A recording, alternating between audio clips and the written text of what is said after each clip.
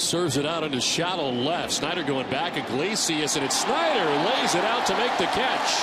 Fires it back towards second base from his backside. Nice catch by Brandon Snyder, fully extended. One down.